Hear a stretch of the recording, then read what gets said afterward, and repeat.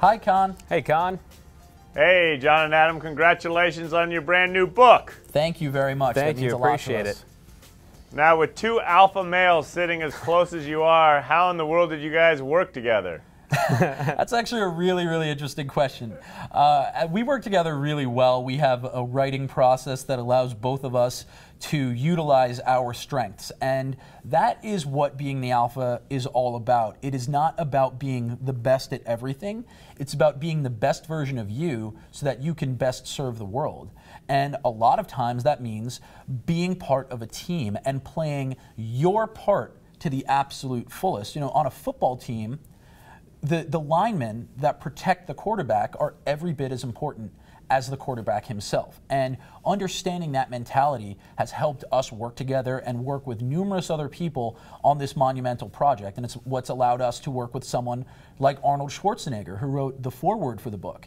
Arnold is the alpha's alpha. And if we couldn't figure out ways that we could work with other driven, confident people, then that would really result in not being able to create the book. And by doing that, we have drawn from our own experiences and created lessons and tactics that men can use to help become the alpha in their own life. Well, the title is great. The back cover promises insane sex, so you've got every man on the planet ready to listen. But has the process been that harmonious to you? I think what's been great about this is that we really wanted to battle test the concept, and by that we started with trying to identify all the different problems that were troubling men, and whether that was trouble losing fat, trouble gaining muscle, trouble with your sex life or having energy, and we tried to find out where all these problems derive from. And it came down to that there was this hormonal issue that affected all men. I mean, if you think of hormones, a lot of guys just think that, oh, my hormones won't be an issue until I'm older, or maybe not at all, because a lot of people think of hormones, they think of women. Right. And then once we identified this issue, we wanted to test it. We had more than 300 men go through this process, and we found out that these guys were not only suffering from low hormone levels, such as low testosterone, but also that these levels were being affected as guys as young as their 20s.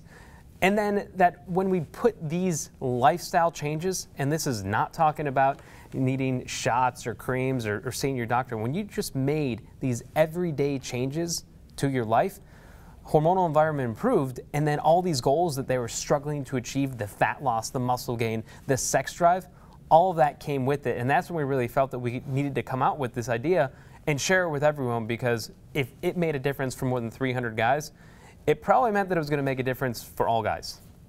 Well, you talk about so much from hormones, nutrition, exercise. Let's leave it with this. Pick 2 points out of the book you would love each of us men to do starting today. As Adam said, get more sleep, but the thing that I would focus on is eat more of the foods that you love. And these are things that guys love, things like steak and eggs and bacon, because healthy saturated fats help increase healthy cholesterol, HDL, and that in turn helps increase testosterone levels. So that's the #1 thing that I would recommend. Yeah, mine would be that weight training is going to be the most effective form of exercise, and the idea here is you don't need to go to the gym for an hour or two. Something really key on is picking the right type of exercises, so these compound movements, things like deadlifts, squats that are going to involve more muscle groups, and making sure that your workouts are more intense. So rather than making your workouts longer, make them shorter and more effective and push that intensity level. And that way you don't have to worry about time being an excuse, and you're going to get a lot more bang for your buck out of that workout than spending endless hours either doing more exercise that you don't need or slogging away on a treadmill. Well, I've enjoyed reading your book. I signed up for CrossFit because of this book, and I'm seeing results, and I want to thank you for caring about us guys to make us feel better and look better. So thank you for the book.